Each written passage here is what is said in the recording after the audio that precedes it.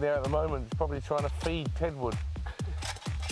I have worked out a way of reaching a wire in there and pulling Tedward out. We unscrew the head, break the neck, one arm off, and send it back as a message to the cocks.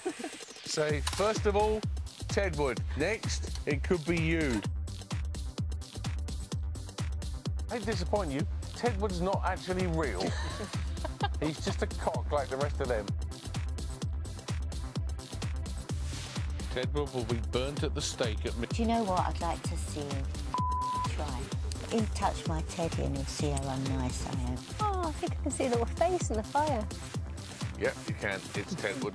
If they do anything to that bear, I swear to God, I will rip that camera to bits.